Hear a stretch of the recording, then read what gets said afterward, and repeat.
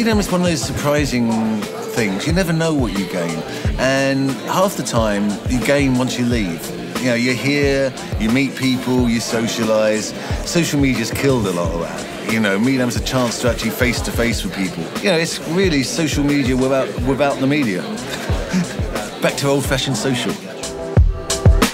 I love Midem because when I was a kid, I came here and the world was here. All these famous people I'd heard about, Seymour Stein and George Greif and all these legendary characters of our industry. You saw them in the Carlton Hotel, you saw them in the Majestic, and you felt part of it. In the mid-80s, Andy Taylor left Duran Duran, and Andy and I started a label called Equinox Records. So the first thing was, let's go to Midem and sell it. So I came down to Midem, had a couple of records in my back pocket, managed to meet Charles Copperman and did a deal with SBK and had Equinox out, a couple of records with Eric and a Good Feeling, and Skin and Bones was another one I remember.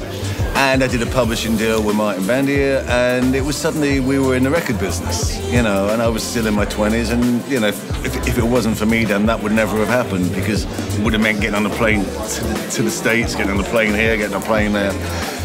So it was very important and very exciting times. So, yeah, Midem's always been very special to me. I'm on the Artist Accelerator Committee. And Daddy Yankee was our ambassador last year.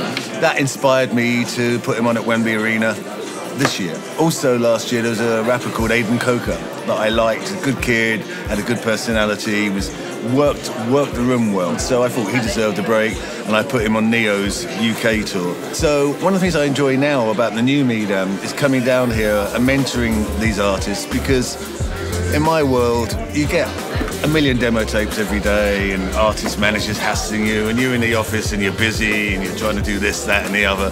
So you don't really have the time to focus and spend real quality time with young managers and young artists.